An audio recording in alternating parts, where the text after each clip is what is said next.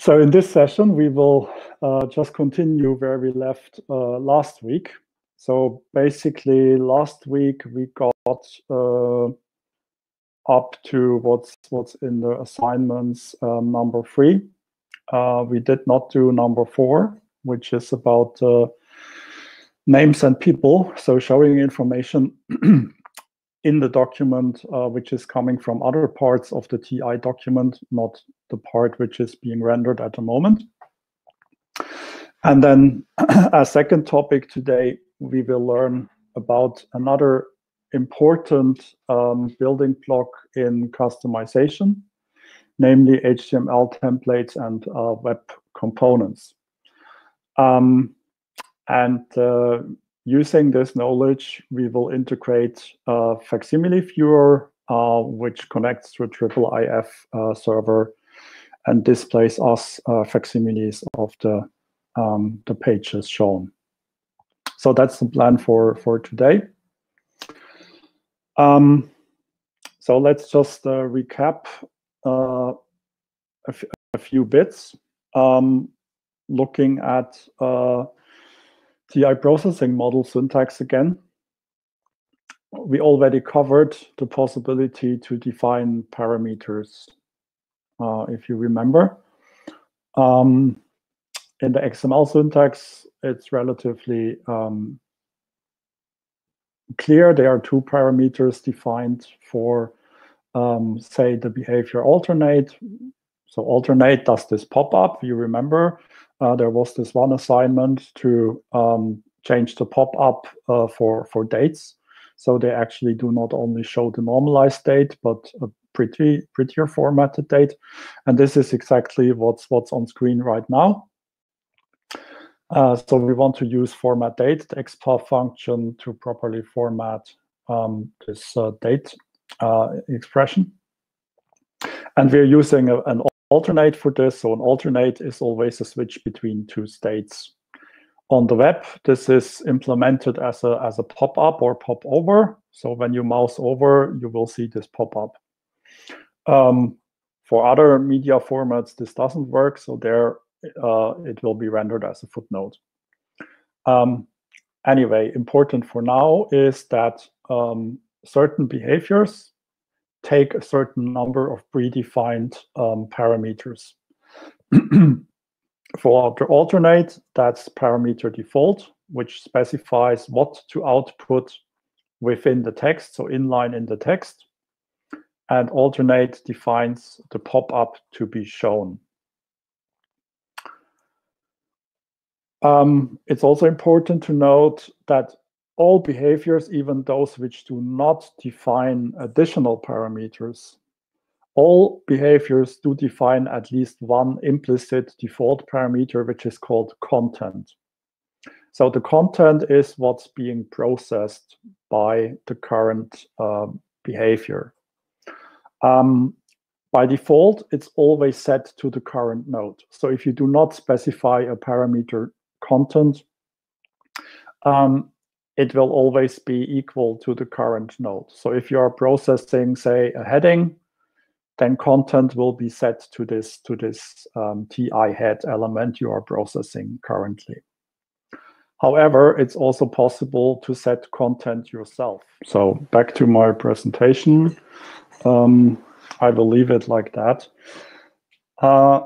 So there's another syntactical element we have to learn, which is model sequence.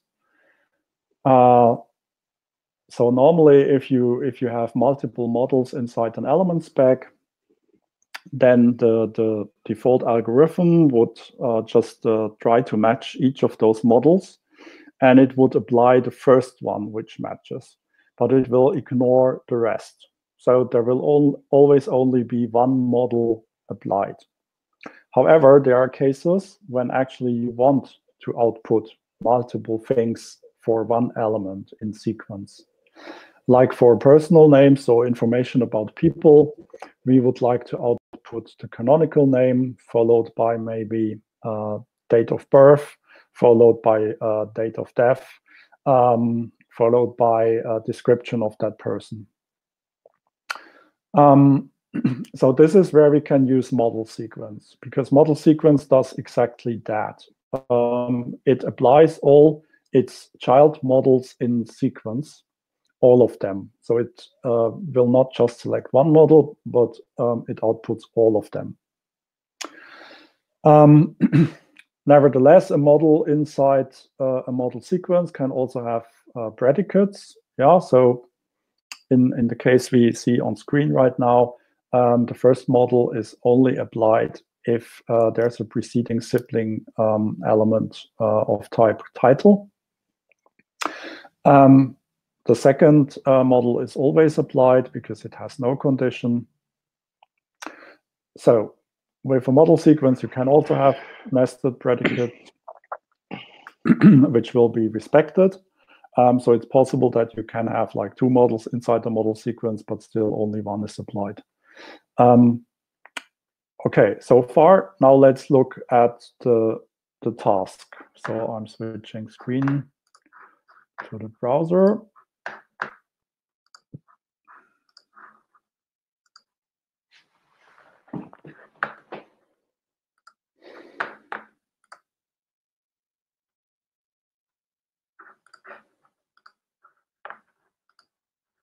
Now everything has crashed, so I need to get back to.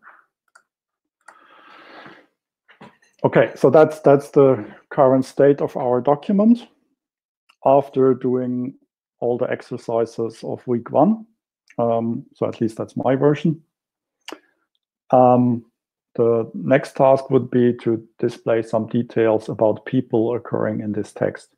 So far, we have only marked them up in orange, like here, this Klaus Jacobi, Kurt Nier.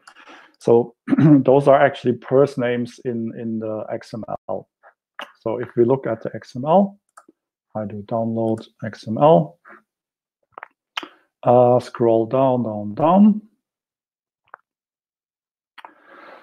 So then, for example, we have this guy called Klaus Jacobi, Staatssekretär in Berlin.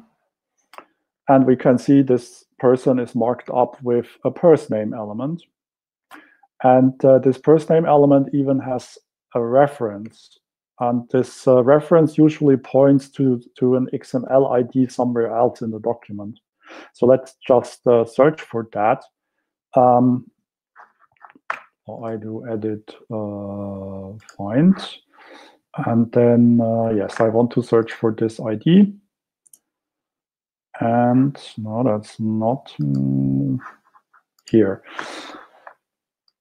So we get this person record in the TI header, which seems to contain a more extensive description of this person. So what we can see is the proper name of this person in first name type full, with date of birth, date of death.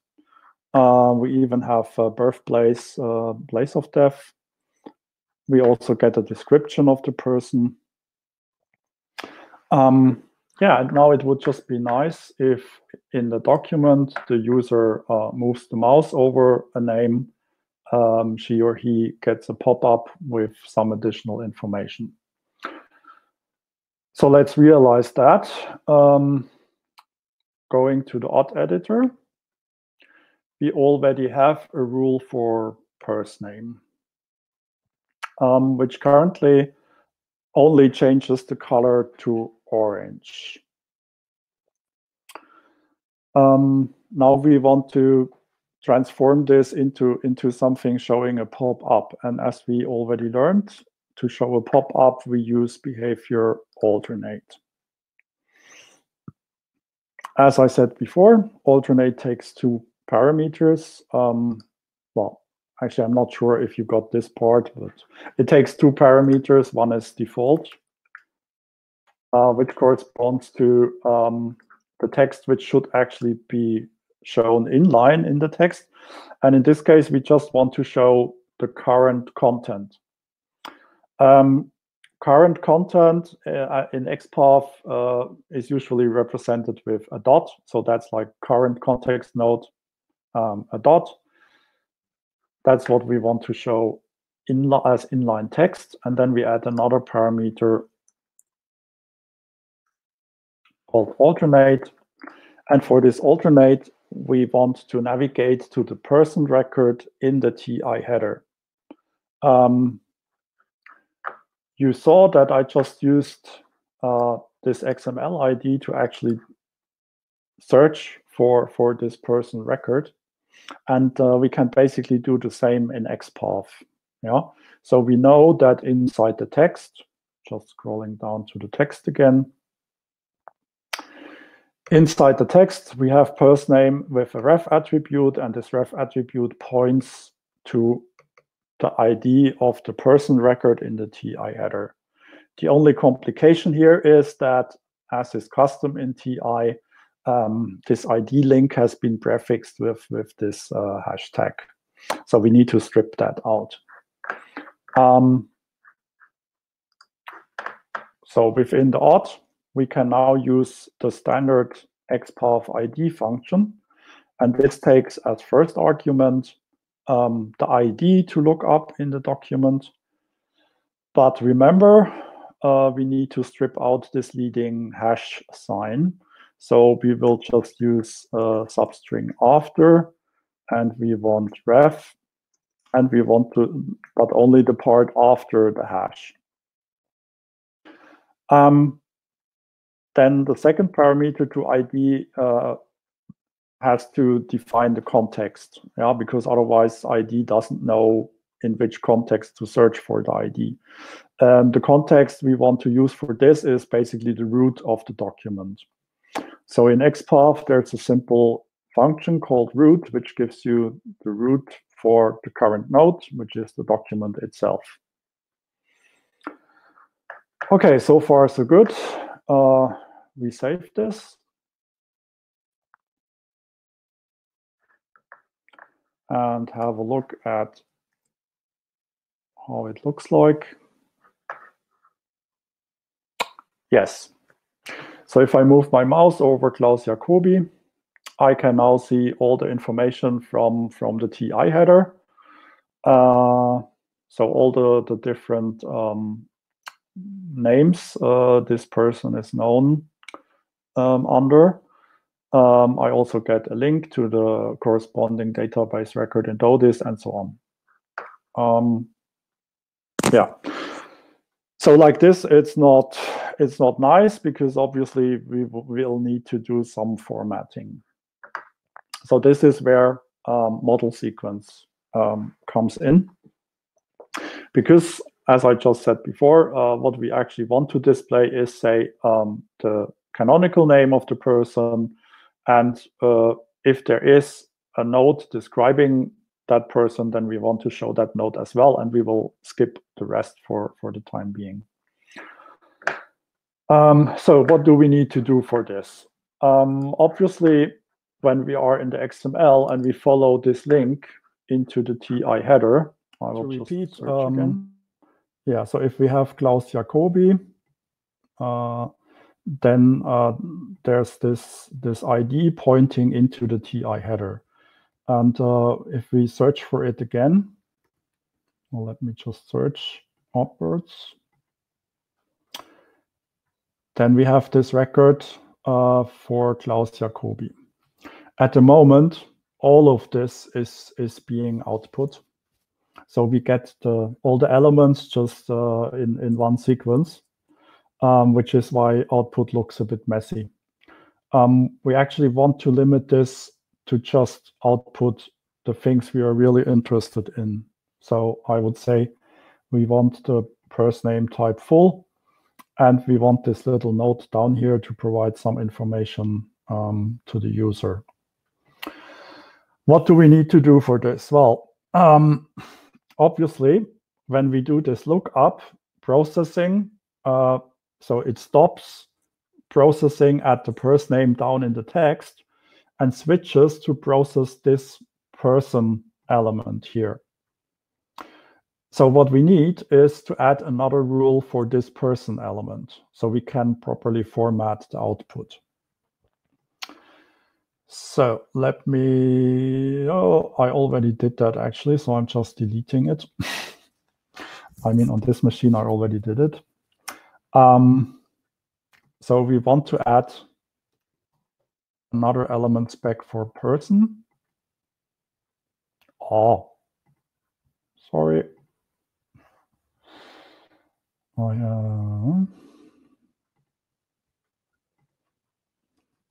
hope I get an empty one now. No, it's still model sequence. Oh, I don't get it.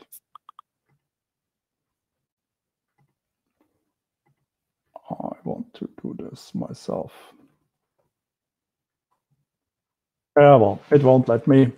It just keeps popping up my already filled out model sequence again. But okay, let's just walk through it. So what I did, oh, well, I could actually try to delete this. So, okay. So what I need here is a model sequence. So I'm going to add a new model sequence. And a model sequence may have one or more models beneath. So I need one model to show the full name. So I'm adding this. And I want this to appear as a block. Yeah, so it has its own paragraph.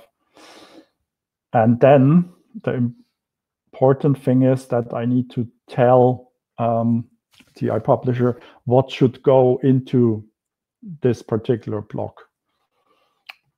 So, and as we already learned, we can use the content parameter for this. So in this case, my content would be pers name type full. Oh, if we just save it like this, I hope it works. One second, problem now is on this screen that I cannot see what you are writing. Oh, well, maybe use my mobile. So if you're writing questions at the moment, I cannot see it. I'm handling this, so. Okay, thank you. Then I can ignore it. Okay, we saved it. And just reload the page to see what's happening. And yes, so now we are just getting the canonical name of the person. Now we also would like to add the description. So the way to do that is to add another model to our model sequence. And this other model should appear at the end. So we are moving it down by clicking on this down arrow. And again, what we want to show is the node. So we define a parameter content again and point it to the node. And we also want to appear this on a separate line. So we switch it to block. Then we do save. And check the document again. And now something weird happens, because as you can see, the node is somewhat there, but it is formatted as a footnote. Why is that? Well, it's output as a footnote because our processing continues with a ti node element. And the ti node element has an element spec which says this is a footnote. So it does not distinguish between a footnote in the header and a footnote in the text. It's all output as footnote. So what can we do here? Well, there are two possibilities. One would be to actually change the spec for node to take this special case into account and not output a footnote. The other, and for the moment, more simpler way would be to just point the content parameter not to the node itself, but to its children. So then thus we ignore the node itself. So let's just try that. All we need to do is basically go one step further and use all the children of node instead of the node itself. To get on all the children, so not including elements and text, you write it like this in XPath. So then we save.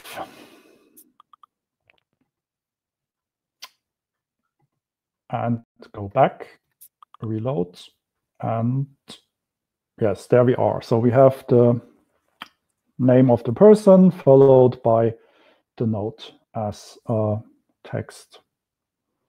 Yeah, so now we could extend this and also add more information, but we'll skip that. So that's for the assignments. So then let me quickly check what I wanted to continue with. It's a bit more difficult now because I have to do it all on the laptop and my screen is much smaller.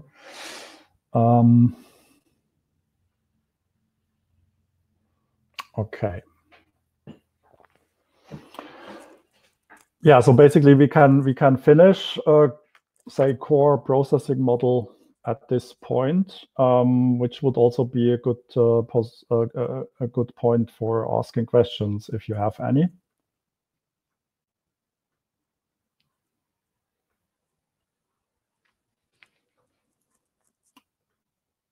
No questions? I do have a question. The parameters and behaviors, where are they defined and documented? Like I'm always wondering what could go there, and I wouldn't really know where to look that up. Okay, so the official documentation is within the TI guidelines. I think we linked this from GitHub on the workshop page somewhere. Here, so it's in a section of the TI guidelines. If you follow this link, then you get to the guidelines. So that's basically the official standard. So the definition of the TI processing model in the TI standard, so to say. And in here, if you look closely, it already lists the various behaviors. And if you follow model, then you get a more detailed description. So there's this list. Yeah, so that's kind of the official list, but well, it's rather short and does not explain much. So what you can also do is within tei-publisher, go to the documentation. And there, if you look at processing model syntax, behaviors, there's this list available behaviors, which has a little bit more text than in the specification. Yeah, so those are all the behaviors and their parameters currently implemented within tei-publisher. Okay, thank you.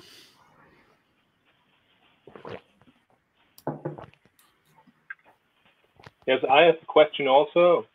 If I got the part of the note or the footnotes in another document outside of this one document, I just write the path into the parameter? Yes, sure. So as long as the document is also stored somewhere in exist, you can always access it the usual way you do it in XPath. So you would need to use either the doc function and specify the path to the document within exist, or you use the collection function and then you can specify a collection to look in. Yeah, those are the two possibilities, but you always need to start with either doc or collection to point outside the current document. All right, thank you.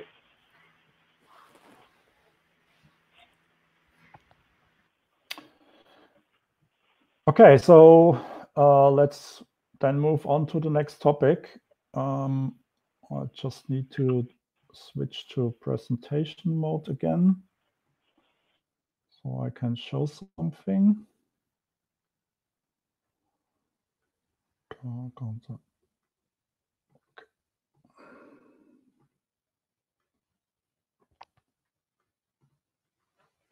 Okay, can you see my presentation again? Yes. Yeah. Okay.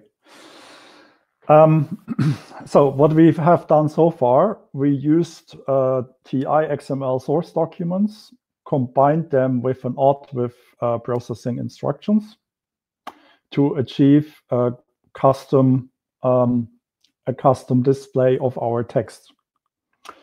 However, it's just one text so far. So we are just showing the single text. But for a real digital edition, you usually want to display several things at a time. Say you want to display the transcription to the left and the translation to the right, or metadata in a separate column to the left of transcription and translation. Or you have facsimile images which you would like to display, or any other information. So quite often you would like to combine bits and pieces located in the same document or even different documents at the same time on one screen. So this is something we can't do with what we have learned so far, and it also goes beyond the TI processing model. So the TI processing model always operates on a particular TI fragment or TI document. But it does not say anything about how do you combine multiple output from multiple documents together. How do you combine all this into a web page which has more features than just displaying a text. So the third important building block we need to learn about are page templates. So basically, if you browse through the examples in tei-publisher, yes, you will see examples for all the use cases I just mentioned. So transcription with translation, transcription with facsimile, or all three together, then some metadata, some maps, and all this stuff. The way we do this is via page templates. So for each of those use cases, we have a different page template which rearranges things as is appropriate for this particular use case. And all three technologies together then define what is like the custom content view of your edition. So if we look at one particular page template, then there are several components on it. And we will, in a moment, learn why they are named like this. But basically, what we have is like the facsimile. So here it's called PB-facsimile. We have two views here, which are both rendered through auth. We have the main text. So in this case, it's a Shakespeare drama. So we have the main text of the drama on the bottom in this main text column. But we also have a title column just above. And this title is also rendered through the same ODD, but it's a different component. So if this page were live, you would see that whereas the text changes when I click left, so when I click next page, the text changes, but the title always stays the same because obviously it's the same the whole time. Yeah. What we also have on this page are like navigation buttons represented by a component called PB Navigate. And there are many more components on this page which I have not labeled. So how does this work in tei-publisher? Well, during the past years, a new substandard has emerged within the HTML5 standard. And this substandard is called web components. So it's actually a whole family of standards, of building blocks you need. What web components basically allow you is to define your own HTML elements. So you all know, I hope, some HTML elements, like you use H1 for a title, you use a P for a paragraph, you use IMG for an image, you have figure and other elements like this. They are predefined in the HTML standard. However, HTML5 also allows you to define your own HTML elements. And all that is required is that they follow a certain naming convention. Because all the standard elements don't have a prefix, your custom elements always must have a prefix, which is why all the tei-publisher elements always start with PB hyphen something. So, but those custom HTML elements, they are not just custom HTML elements. They also include a certain behavior and a certain way to display. So if we look at the standard HTML elements, it's clear that, say, the heading element H1 to H6, they define a certain behavior. Yeah, so it's clear semantically that this is intended to be a heading on a certain hierarchical level within the document. That's the semantics being expressed. But there's also a certain way to display this being expressed in the element. And custom elements are just the same. So, but there's no predefined semantics or no predefined behavior behind them, but you have to define that, which is what we did in tei-publisher. So we have a number of components, custom HTML components, which have a predefined behavior, and this is being used to assemble each page. One important feature of this web component standard or custom HTML standard is that basically all those elements, they behave like monadic entities. Yeah, so you don't know what's inside. You cannot look inside if you are a web browser. Yeah, you cannot look inside. They are completely encapsulated. The only way they communicate with the outside world is through a defined interface. So I often also like to describe this like Lego blocks. Yeah, so each block has a defined size, and from outside it looks all the same. However, each of those blocks also has an interface through which it can interface with other blocks. Those are the pins on top. Okay, so for Lego blocks, there are only 6 pins. For web components, obviously, there can be more. But it's important to note that from outside, this element is just a black box you don't know anything about, and you don't need to know anything about. All you need to know is that it has an interface through which it can communicate with other elements. So for the web developers among us, it's also important to note that web components are not just a library, not just another JavaScript library or so, but they are actually part of the HTML5 standard. And most of the basic technologies which enable them are by now implemented by all major modern browsers. So Safari, Firefox, Chrome, even Edge implement the important parts of this standard. Which means that web components basically work everywhere. There won't be any conflict, so you can integrate them into your existing web page without much of a problem, which is documented and also demonstrated in tei-publisher documentation. Okay, so what are the web components in Publisher? I already said that I like to imagine them as a box of Lego blocks, which have a defined interface and can be combined. So we tried to make sure that all the web components in Publisher are somewhat really independent. So they can be freely moved around on a page, rearranged, recombined. You can also extend them if you like.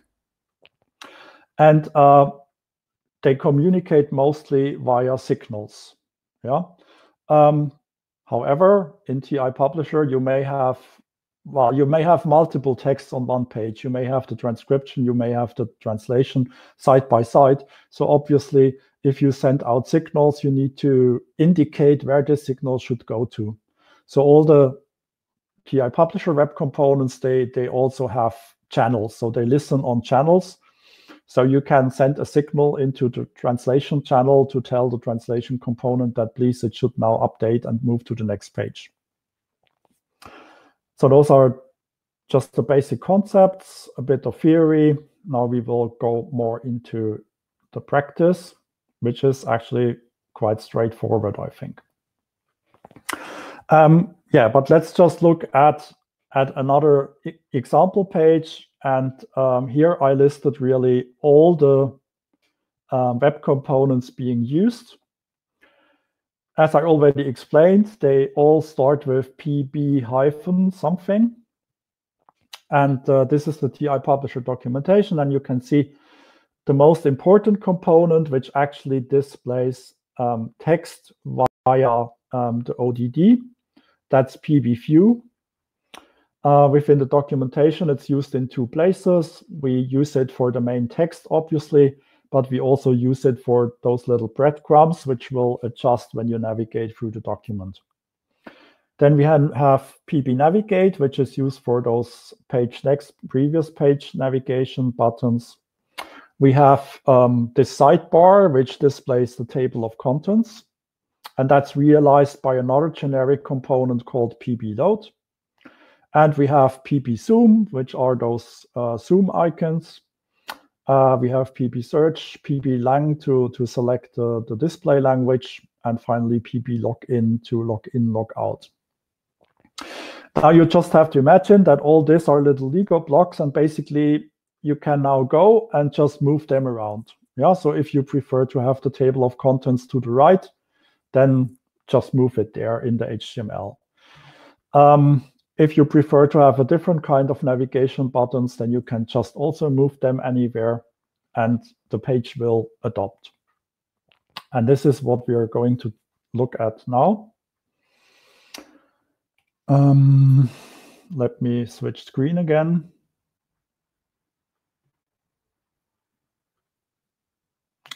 Back to my browser window.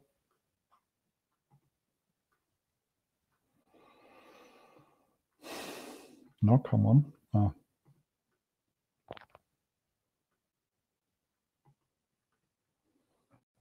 Okay, back to our playground. And 1 second, let me quickly see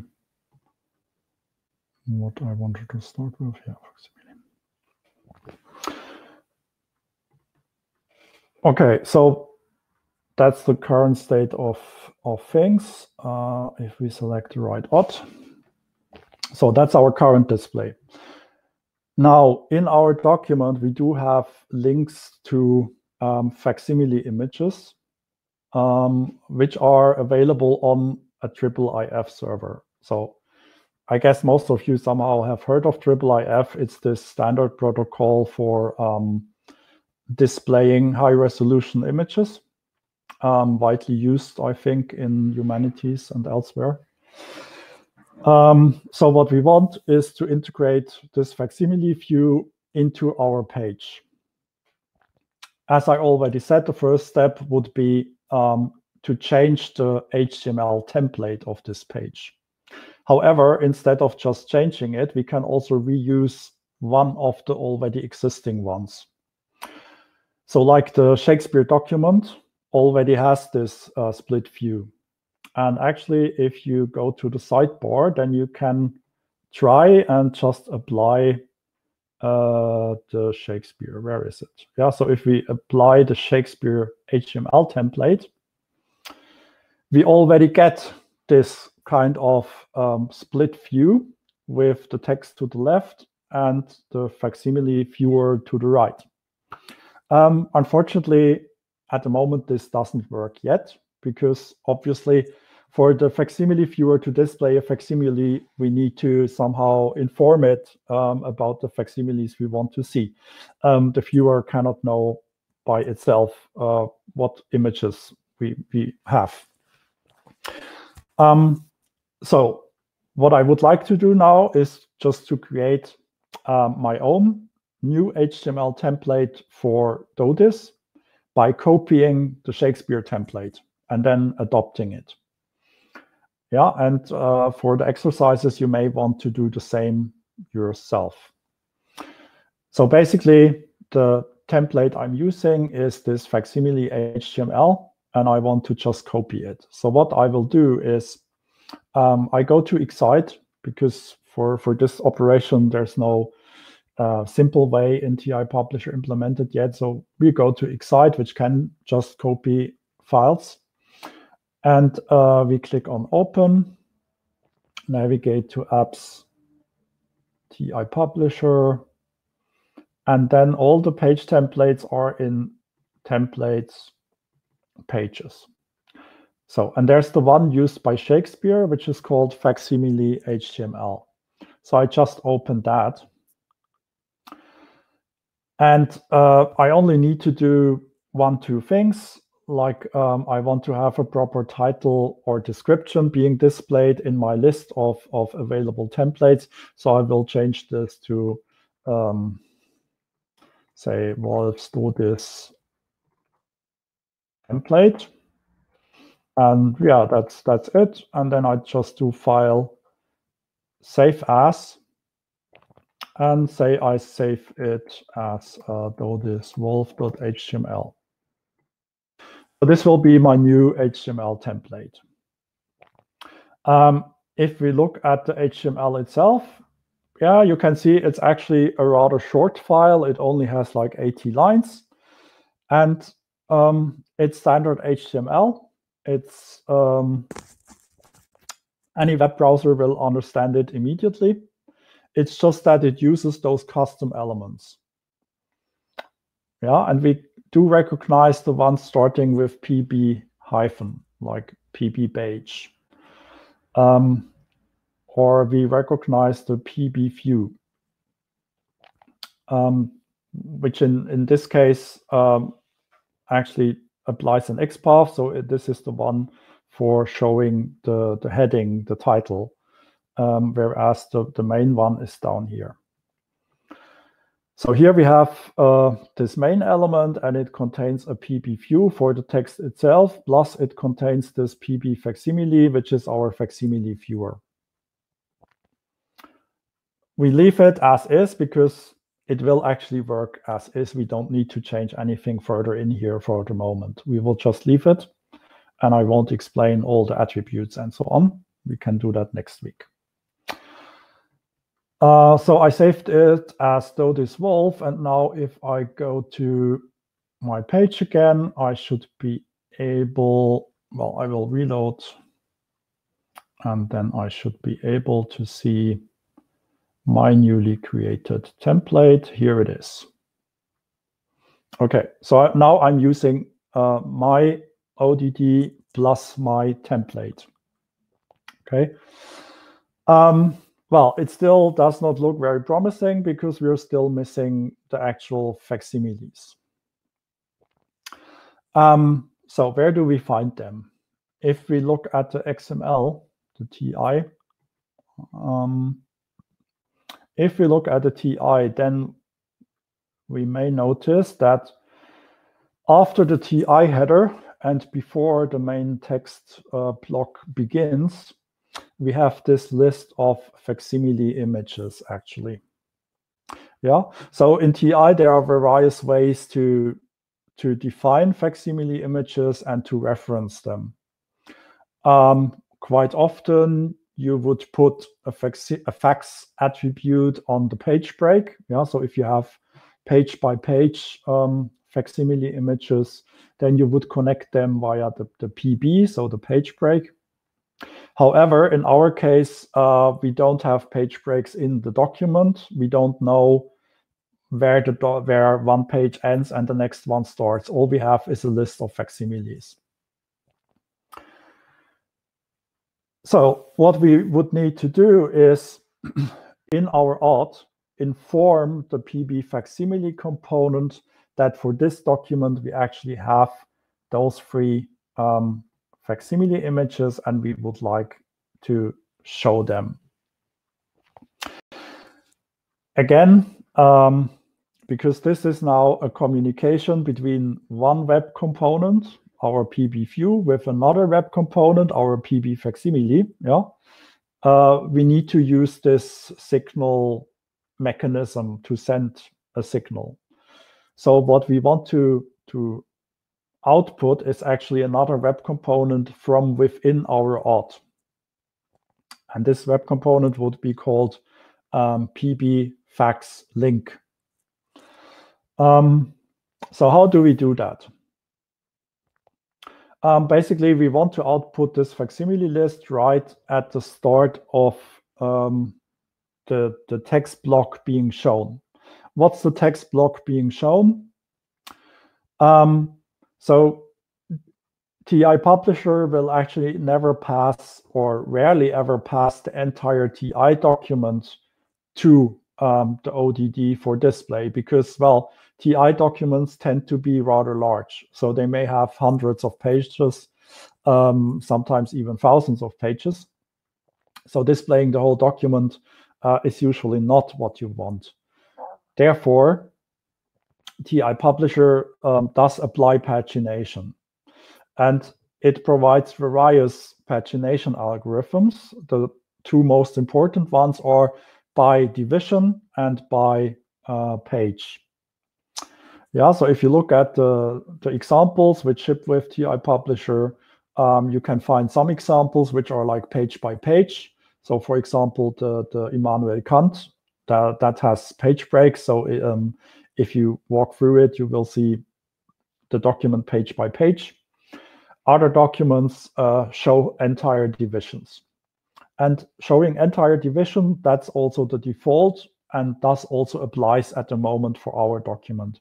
So what the ODD gets is this outer div type doc, which means that if we want to output the list of facsimile images at the top, we basically need to do this within this division. Yeah, so we go to the auth editor and we just override the rule for div. So now we want to add another rule on top.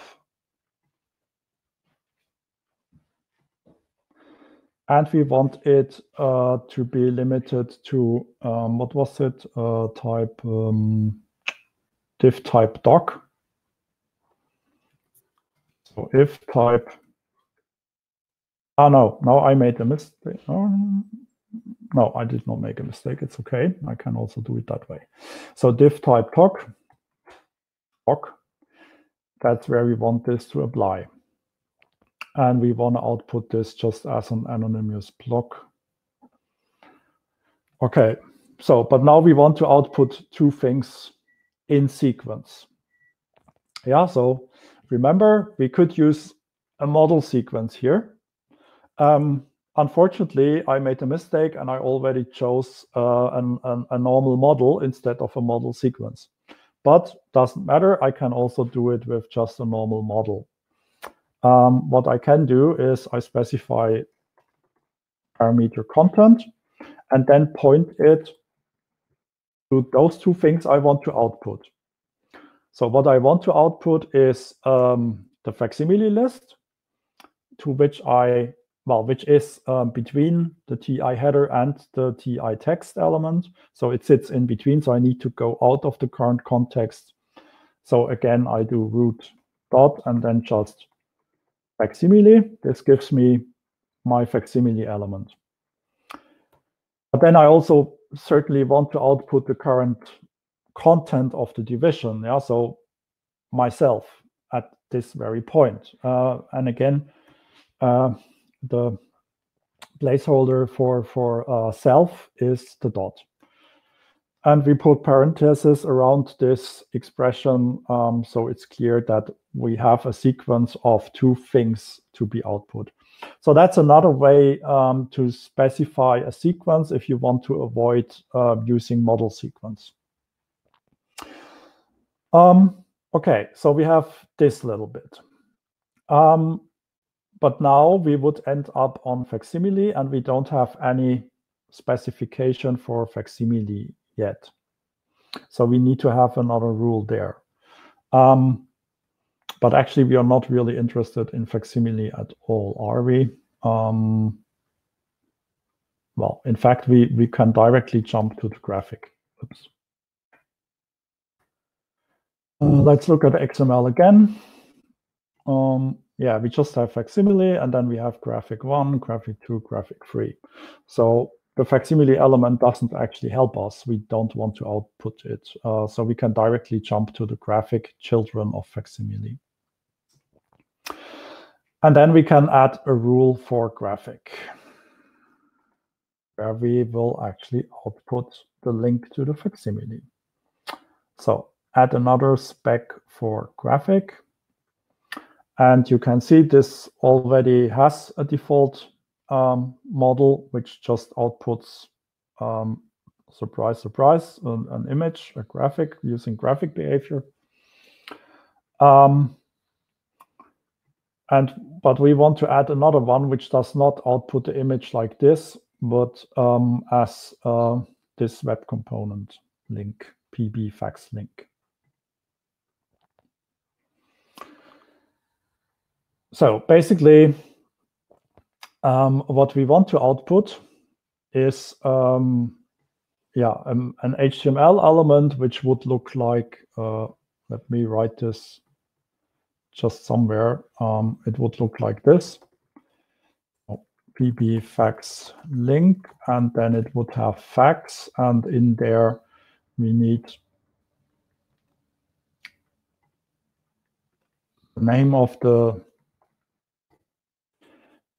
image we are linking to. Plus, I told you about this signal mechanism, which always needs to go into a particular channel. And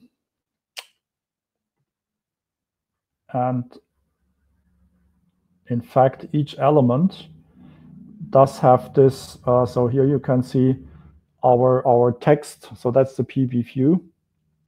Sorry that I have to scroll to the end, but I can maybe reformat it like this so it gets a bit clearer. You see you have a lot of properties on those elements. But as I said, there are those attributes, they are the interface of the component. So the component is entirely configured via those attributes. For this communication mechanism, what's important is that our text view, the PB view, it has this subscribe emit. So those are the channels it actually listens and talks to. So subscribe means I listen to a channel called transcription because I am the transcription. And I also emit signals into this channel called transcription. And likewise, our PB facsimile has subscribed transcription, which means it listens to signals being sent from the transcription or from anything else in the same transcription channel.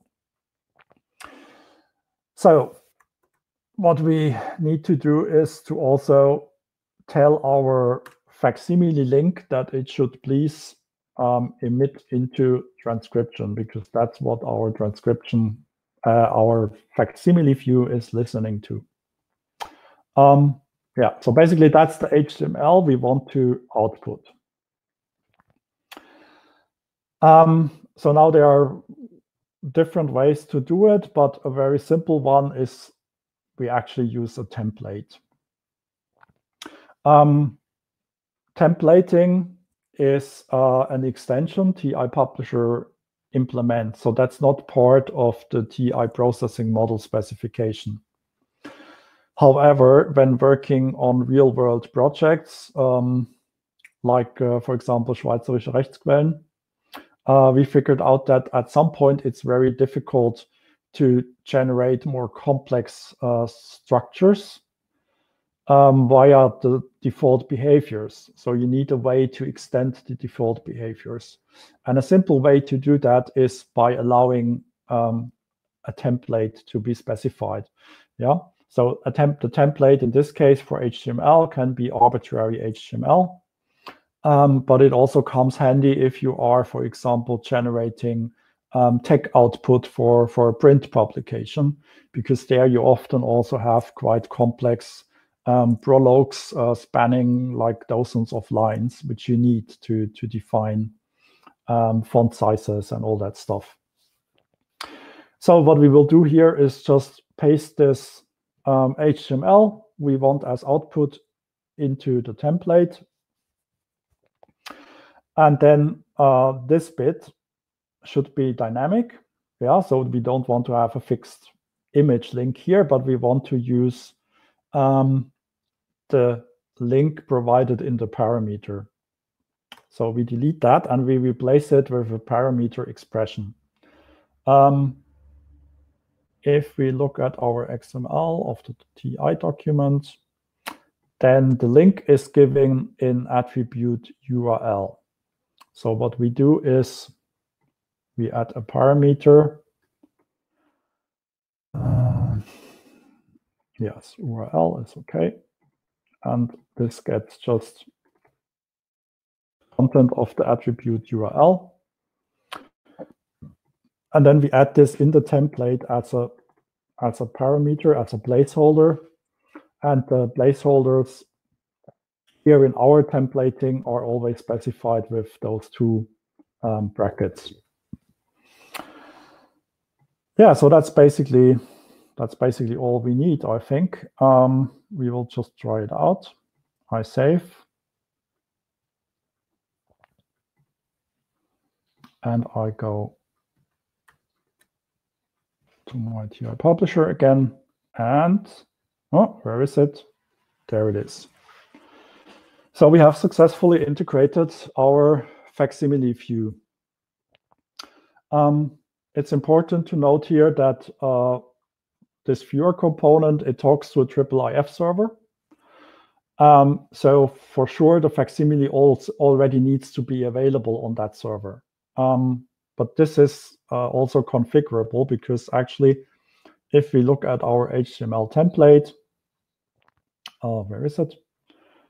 Then you can see that here it says space URI appsuccesssolutions.com, Cantaloupe IIIF version 2.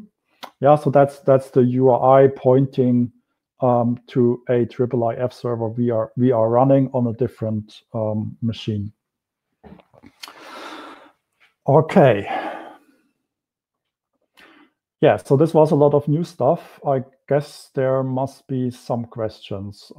So please ask. It's a good moment.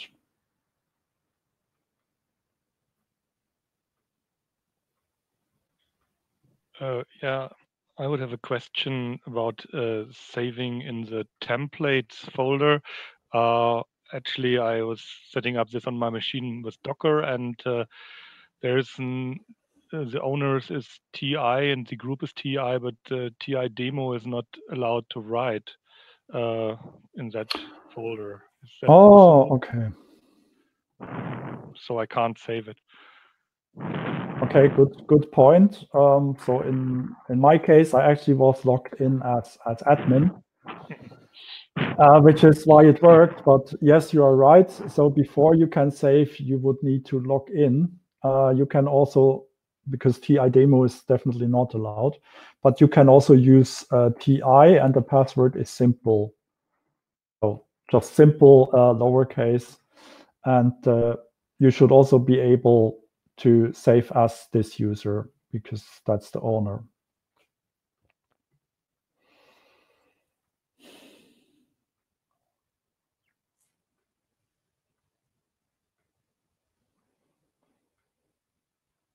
So any other questions? Yes, about the IIIF integration. the base URI and the addition from the XML, that made sense to me, but IIIF also has these parameters that can be specified. Where would they go?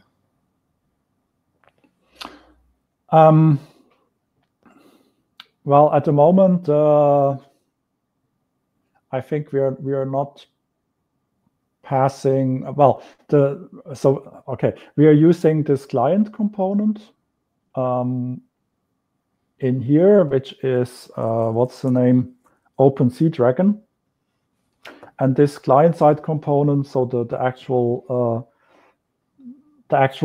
view, which also implements like zoom in, zoom out, and all that stuff. So this is passing the actual IIIF parameters. From outside, we just configure a few parameters. In fact, you can look up all the web components and the interface they defined via the tei-publisher documentation. So if you go to documentation and then web components API, so that's more for advanced users who really want to tweak things. So everyone else does not need to listen at this point. We will come back to it later. Okay, it takes a while because it's loading from an external server. Okay, so those are all the web components tei-publisher consists of and provides. And if we look at PB facsimile, you can see that it has various attributes defined. So like you can switch on or off the full page control. You can enable, disable rotation, and so on. So there are various parameters accepted here. I think PB facslink as only parameters defines the fax attribute. So that's the role of the URL of the image plus coordinates. So you can pass in coordinates if you would like a certain rectangle to be highlighted. Yeah, but for the moment, those are all the IIIF parameters being supported. Okay, thank you.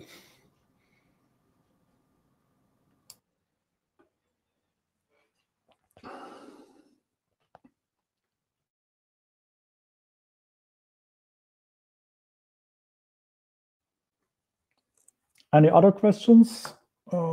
Otherwise, we would basically be done for today.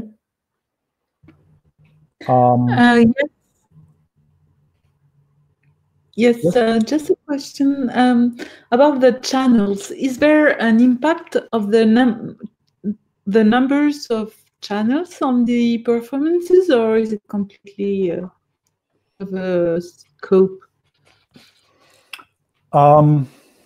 No, so far I have not seen any impact.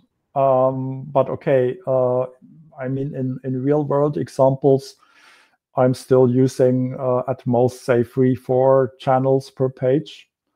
There I have not seen any impact. However, a lot is going on asynchronously. So elements also need to wait for each other. Like, for example, the PB facsimile component should wait for the text to be actually loaded. Yeah, so it will not become active and will not respond to signals until the text has been fully loaded. Yeah, so but this is just because all the communication on the page is going asynchronously. Yeah, so you have to imagine all those components are like little guys sitting on the page constantly talking. And yeah, so this is all asynchronous. They are talking at the same time, and sometimes you need to make sure that they wait for each other before they talk. Okay, but how do you do it when do you have some advice when you are thinking about your template? Do you draw it by hand on a draft paper, or do you draw blocks to be very sure, or is it very clear in your head? How would you advise some people who are not accustomed with these web components to design their templates for a start? Yeah, so first of all, it's important, I think, that you get familiar with the concept. Yeah, so I know a lot of people have not worked with actual HTML pages yet, but in fact, all our templates, they are rather simple, and compared to other HTML projects, they are really short and concise, and the web components are not that difficult to understand. So with using web components, you need to familiarize yourself, which is why for this week, there's also one additional exercise, which is a bit more difficult, where we would like to embed metadata about the document in a separate column. So that would be a separate web component. Yeah, so with the web components, it takes some time to get familiar, but then after a while, you understand that basically by copy and paste, you can achieve most of what you want without actually reading the documentation. I mean, I do copy and paste myself, obviously. The other bit is that for sure, the components are just one bit, but how the page is displayed to the user, so the presentation layer, yeah, with the styling and how things are arranged, that's a different issue, and it's more about design and more a conceptual issue than a technical issue. And there, I do think that it helps to actually draw things on paper first. Yeah, and I mean, all web designers I know would also draw it on paper first, just to get a feel for how do you want your page to actually look like in the end, and how does the user interact with it. Okay, thank you for the advice, but I was talking about drawing about the communications between channels, because when I tested it, I thought of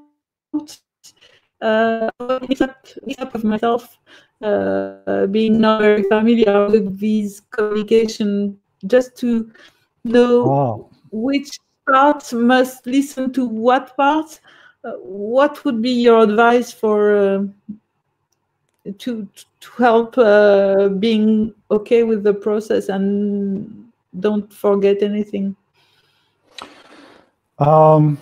Yeah, I would need to know into which problem you were actually running. So I think looking at the examples we provide, you already get a wide range of possible communication channels or pipelines. Yeah, so I would need to actually see it to help here. Normally, it's not a big deal. I mean, I normally have like 2 or 3 channels. I have one for the transcription. I have one maybe for a translation. One for the facsimile. Yeah, but I don't really need more. Yeah, so you should probably show us the concrete example to better understand. Okay.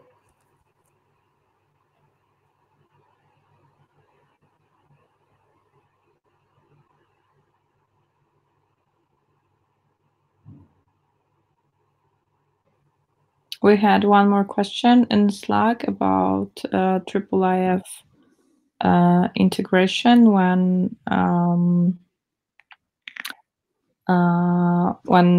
there's an image resource already hosted somewhere. Maybe Giuliano can explain himself best what he meant.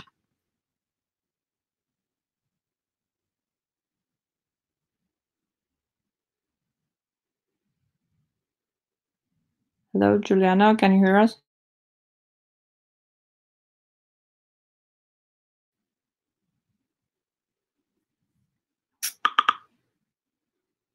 Okay, his microphone doesn't work today, but Wolfgang, maybe you can read in the Slack channel. He was Juliano was pasting an example of IIIF server that serves manifest JSON, and how would you integrate a resource like this? Yeah, so I was just reading it. Basically, what you specify as base URI, that's the part of the IIIF URI before the manifest part, I think. Let me just quickly check.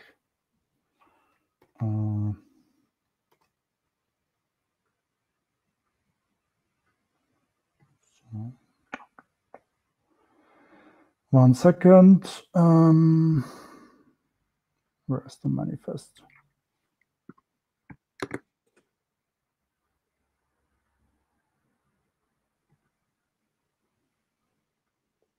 Here. No. There. Okay, I need to. I will paste the link in the Slack. Basically, if you use a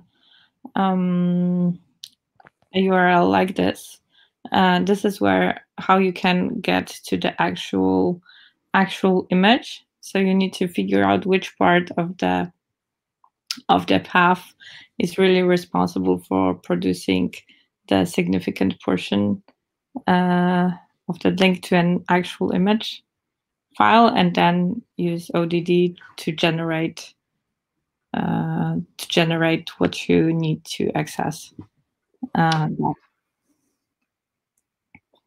Yeah, so in this case, it would probably be the part of the URL up to the IIIF. Mm-hmm. And yeah, parameters you do not specify directly in this URL, because that's the job of the image viewer on the client side. So OpenCDragon we are using does automatically then handle all the other parameters, like yeah, which fragment you want to see and so on.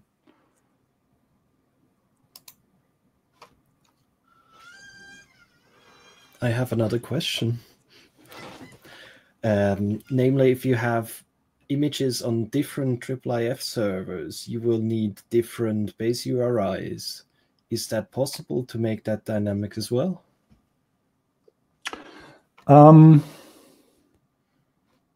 I think yes. At the moment, it would be possible to pass in the full link to the manifest inside the PB fax link fax attribute. Yeah, and then this, if this is an absolute URL, then it would override the base URI. Okay, thank you.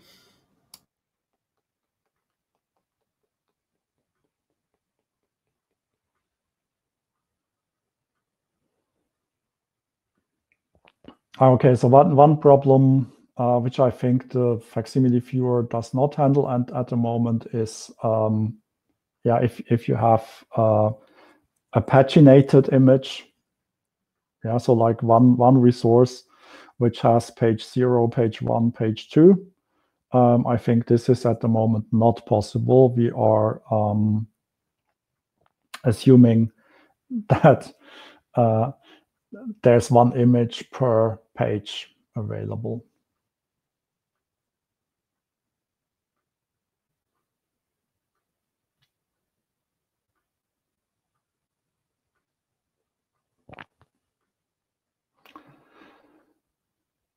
Okay, so if there aren't any other questions, yeah,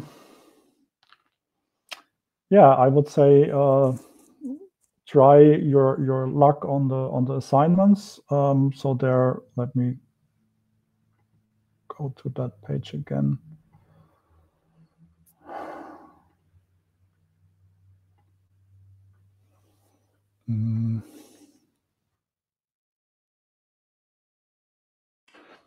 So We still had some. We still had some assignments left from last week. So basically, today we started at assignment number 4.1, display details about people.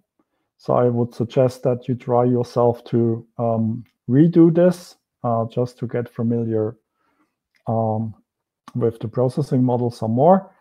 Then we have using model sequence. So that's what we also discussed today. And there's this optional exercise, which is about showing metadata from the TI header.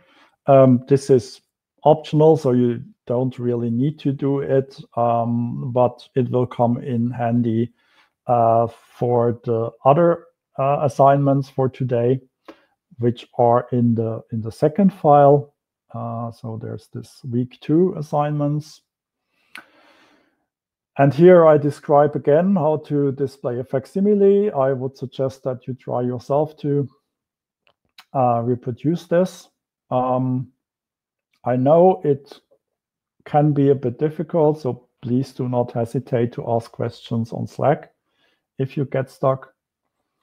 And there's the second assignment for those who already managed the facsimile view. So this assignment would be about embedding additional metadata in a separate column to the left of the main text.